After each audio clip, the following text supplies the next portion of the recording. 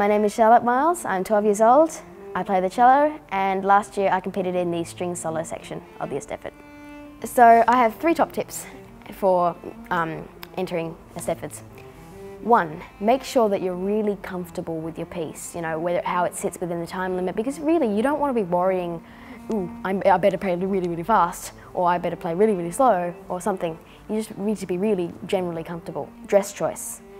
You don't want to look like you're heading to the park on a Sunday, and you don't want to look like you're, dressing up for your sister's wedding.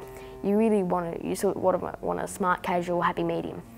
And piece choice as well. Make sure you're comfortable with it, make sure it sits within time limit well, make sure it has all the necessary ingredients for winning or, placing or just doing your best. So another tip that I have for a really good performance is to eat bananas. I know it sounds really random, but do, because there's potassium in it, and it's been proven that potassium eases nerves.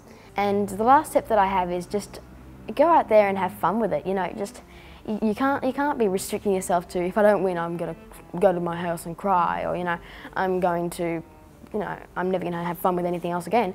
Just go and have fun with it, and know that it means nothing if you don't win, and know that cool if you do.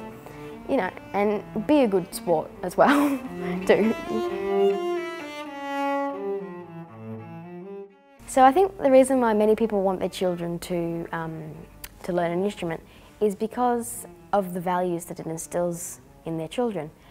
And it's because it instills resilience, and it instills organisation and cooperation and all those kinds of things. And it's really good to learn those things.